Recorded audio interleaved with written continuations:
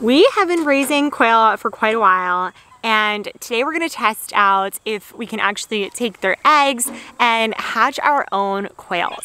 Now, I know that whenever you get quail eggs from somewhere else, there's around a 60% chance that your quail are actually going to hatch. So there's a 60% hatch rate, which I think is pretty good, and I'm going to see if our flock have the same or if we can beat it.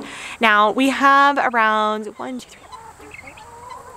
18 quail right now, and there's a mixture of both males and females. I've done a pretty good job of sexting them, but I'm definitely not a sexting genius.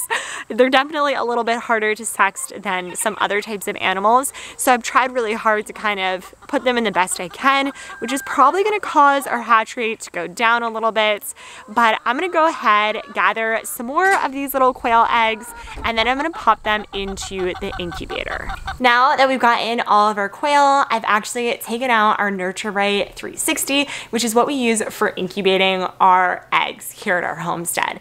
And what we're gonna do is throw them into the incubator at the correct temperature and humidity, making sure to watch it for the full incubation period and really test out to see how many we can hatch versus not, as well as maybe some learnings that we found throughout the way. What are your guesses on how many you think we're gonna actually hatch? Put them down below and we'll get back to you in a couple of days to let you know how they did. I must admit, I did a pretty bad job of keeping track of everything, but it's now been around 2 weeks since the last time that we chatted, and we have a good amount of baby quails. We have 2 different colors because we actually did start off with a few different varieties. So some of these quails are definitely a mixture of different types of Quaternic quail, but let me grab one. Look at this little cutie. Look at this little cutie. So adorable. And you can tell that they definitely grew up nice, healthy, and this guy's shivering a little bit, but they look super nice, healthy, and the hatch rate was really good. I definitely think that the 60% rate was probably where we got. We have around 18 quail that are hatched out. They're all healthy. They've been moving around, super energy, which is really good. If they're moving around then like this, they're running around inside their cage, then that's definitely a really good thing. We've already transferred them into their brooder box, which has our ability to turn on and off the heat so they don't overheat or anything, which does help with their energy. We have some nice food that we've given them, as well as some nice water. So I'm gonna go ahead, put this guy back in there. Let's talk about some of the things that really helped out our hatch rate. And the first was that I did try to sex all of our quails beforehand.